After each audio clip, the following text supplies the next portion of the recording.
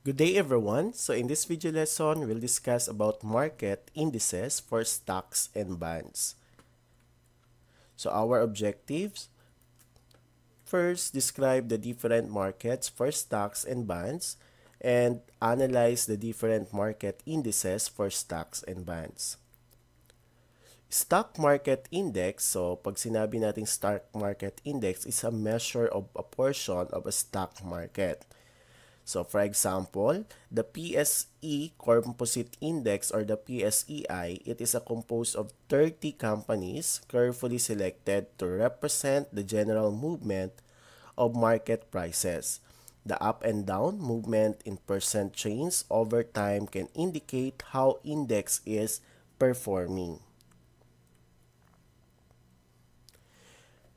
The other indices are the sector indices. So when you say sector indices, that is indices that representing a particular sector.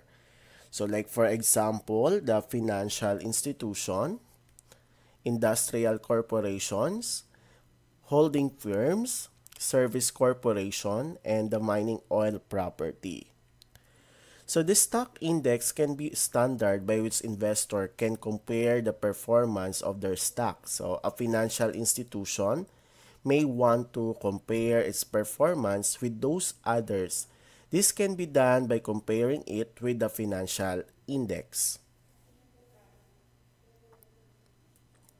The stock market table, so stock indices are reported in the business section or magazines. So kadalasan, no, pag bumili tayo ng newspaper, so makikita natin to. Or pwede rin through online natin kunin. So makikita natin to. So kapag kinapin nyo to, yung link na to in your browser, so madadirect kayo sa site, sa website ng PSE. And then makikita nyo yung stock market tables na to. At doon makikita nyo yung updated. So ito, as of January 18, 2021 ko to kinuha. So, pwede nyo to i-copy para makita nyo yung updated na stock market tables. So, makikita natin dito yung index, the value, the change, or the percent change. Percent of change or the ratio of change. So, tingnan natin. When you say value, that is, it refers to the value of index. Change, so change of the index value from the previous trading day, or that is the difference between the value today and the value yesterday. Okay, yung percent change or the ratio of change to value, so that is change divided by value. So pag dinivide natin, this is the answer. So tingnan natin yung mga companies, no, yung mga sinasabi ko kanina, yung mga sectors, no, ito yung mga different sectors na kasama, no, in our sector indices, like the financials, industrial, holding firms, services, mining and oil, and the property. The stock tables, so is yung sinasabi naman nating stock tables, so this is the various information about stock prices can be reported. So this table, no, is this information about stocks can be represented. So pwede natin to makita sa makikita natin to, no, kapag so online pwede rin natin to makita. So ano ba yung mga isa-isahin natin, no, yung bawat column. So kung ano yung mga nakikita niyo diyan, kung ano ito, ano yung mga yan, so isa-isahin natin. So we'll use the headings in the first row of the table to explain each column and this serve as an example. Okay, first is the stock. So makikita natin dito na yung heading. So AAA. So ano ibig sabihin niyan? The heading stock is a 3-letter symbol the company using for trading. So example AAA. Okay, so ito yung name ng company. So gumagamit tayo ng 3 capital letter. Okay, 3-letter symbol. And then, this one, okay, sa itong column na to, so that is the heading 52-week high. So, it's the highest selling price of the stock in the past 52 weeks. So, ibig sabihin ito ay on the past 52 weeks. the highest price. So, for example, itong uh, row na to, so the highest price, it was AAA stock traded during the past 52 weeks was 94 pesos. So, this one, ano ibig sabihin naman nito? This is the lowest selling price of the stock in the past 52 weeks. So, makikita nga natin na ang lowest price at which AAA stock traded during the past 52 weeks was 44 pesos. And this one, so anong pagkaiba nitong high saka low dito sa 52 weeks saka dito sa dalawang to? So, pag high, ibig sabihin niyan, the heading high is the highest selling price of the stock on the last trading day. So, ito ay on the last trading day. Ito kasing isa, this is the last 52 weeks, no? On the last 52 weeks. So, the last trading day, so the selling price of AAA stocks, for example, in the last trading day was 60 pesos. Tapos ito naman, the heading low is the lowest selling price of the stock on the last trading day. So, the selling price of AAA stocks in the last trading day was 35.5 pesos. So, makikita natin dito. And then, the heading DIV, or that is the dividend per share last year. So, the dividend per share last year of AAA stock was 0.70. And then ito, that is the volume. The heading VOL, or that's the number of shares in hundreds traded in the last trading day. In this case, so ibig sabihin in hundreds yan, okay? So in this case, stock AAA sold 2,050 shares. So mag-ilan lahat yon? In hundreds yan. 2,050 times 100, that is 205,000 shares. Close, so yung heading na close is the closing price of the last trading days. The closing price of AA stock is the last trading day was 57.29. So this is the last this is the closing price in the last trading day, 57 pesos 0.29. And this one, the heading, so that is the net change, is the net change between the last two trading days. So in the case AAA, the net change is 0.10. So the closing price the day before the last trading day is 57.29 minus 0.10, since the net change that's equal to 57.19. So ito yung closing price the day before yung last trading day.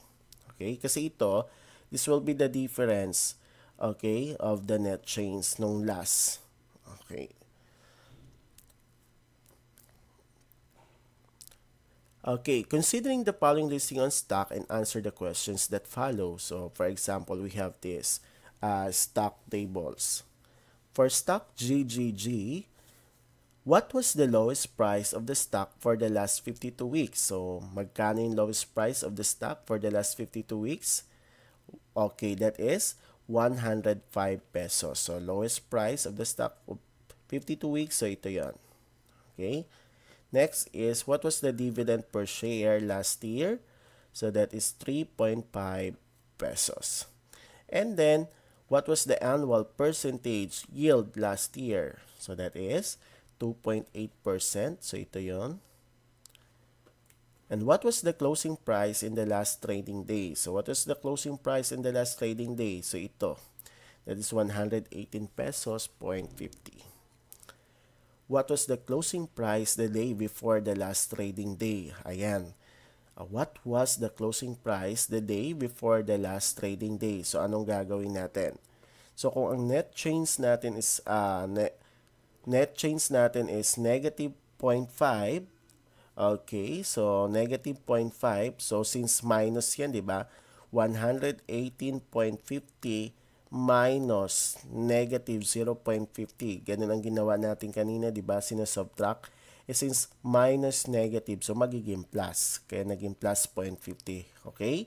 So 118.50 plus 0.50, that is equal to 119 pesos.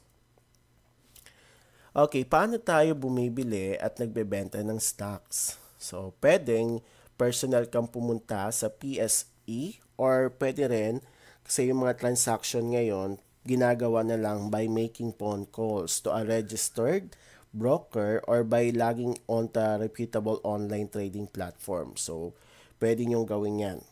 So those with accounts in online trading platforms may often encounter a table such this table, no, the bid and ask offer.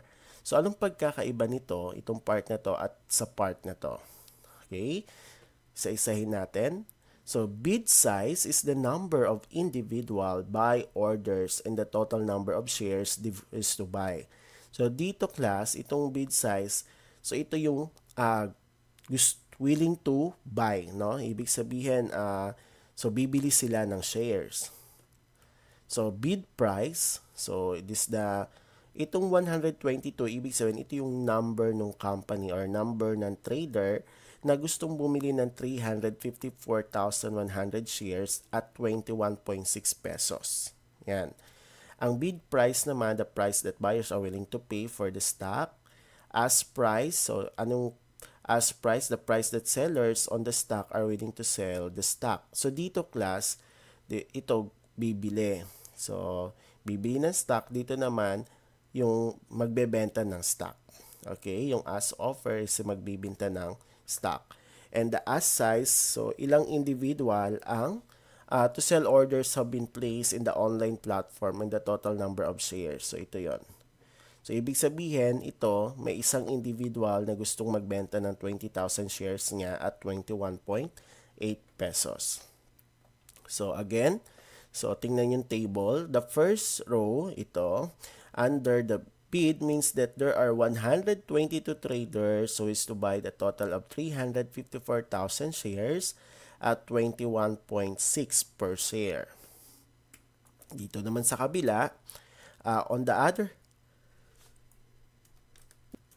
Okay, so on the other hand, the first row under the as means that just one trader, so one trader willing to sell his her 20,000 shares at a price of 21.8 per share. So the bond market indices, so a bond market index is a measure of a portion of a bond market. So the main platform nito for bonds or fixed income securities in the Philippines is the Philippine Dealing and Exchange Corporation or the PDEX. So, unlike stock indices, which are associated with virtually every stock market in the world, so bond market indices are far less common. So, in fact, other than certain regional bond indices which have sub-indices covering the Philippines, our bond market does not typically compute a bond market index. So, hindi kagaya nung sa stocks na through online makikita mo, no? Makikita mo yung galaw. Okay? Pero dito, instead, the market rates produced from a bond market are interest rate which may be used as a benchmark for other financial instrument. So, the bond market and government bonds, so the government bonds are sold out to banks and other broker and dealers every Monday by Bureau of Treasury. So it depends on their terms or tenors.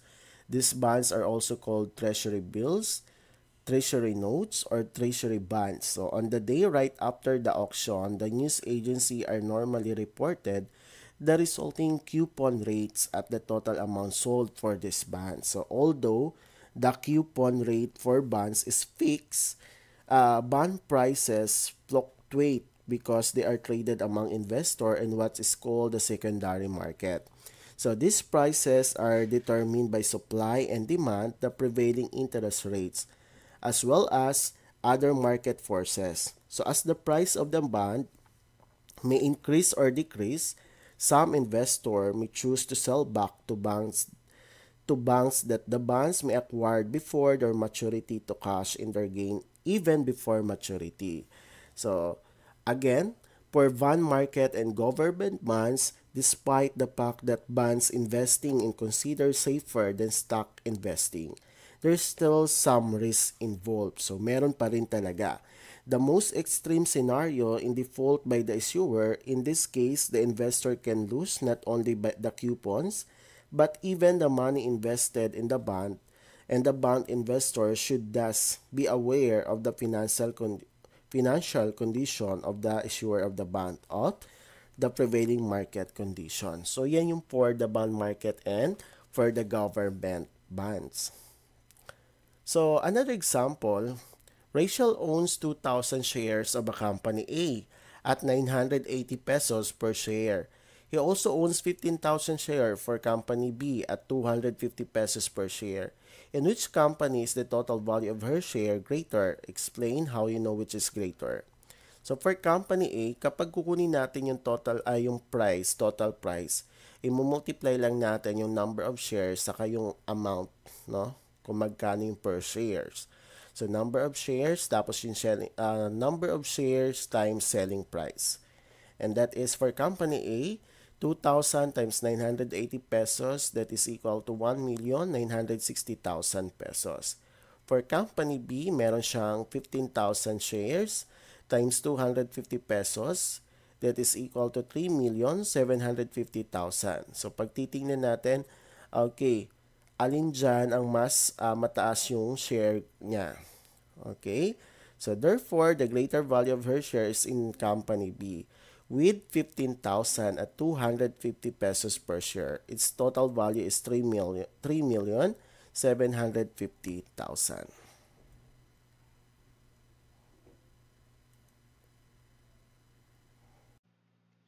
Thank you for watching this video. I hope you learned something. Don't forget to like, subscribe, and hit the bell button para updated kayo for more video tutorial. This is your guide in learning your math lesson, your Wow Math channel.